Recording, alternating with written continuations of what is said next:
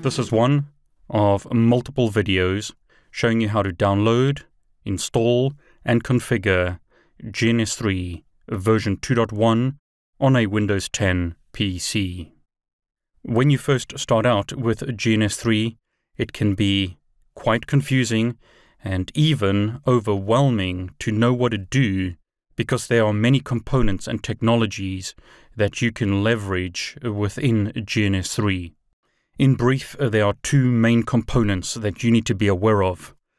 The first component is the GNS3 GUI, or GNS3 Graphical User Interface. This is a Windows executable that you install on your Windows computer.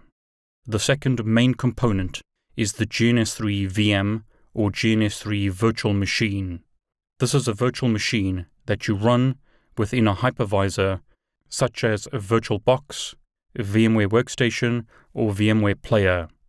In some cases, you don't have to use the GNS3 VM, you only need the GNS3 Graphical User Interface.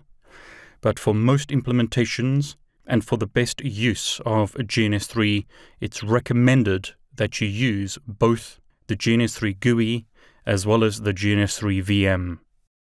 In addition, you're going to need the operating systems of devices. So in other words, if you want to run a Cisco IOS router, you need the Cisco IOS software.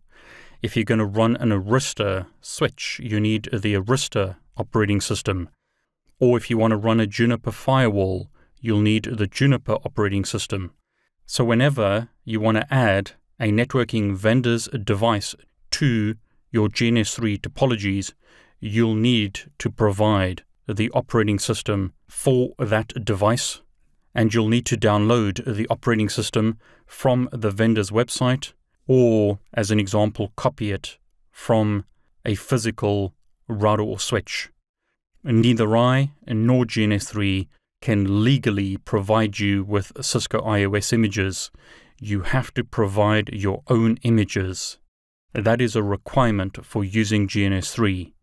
I would love to give you iOS images, but neither I or GNS3, due to legal requirements, are able to provide iOS images to you. You need to provide your own.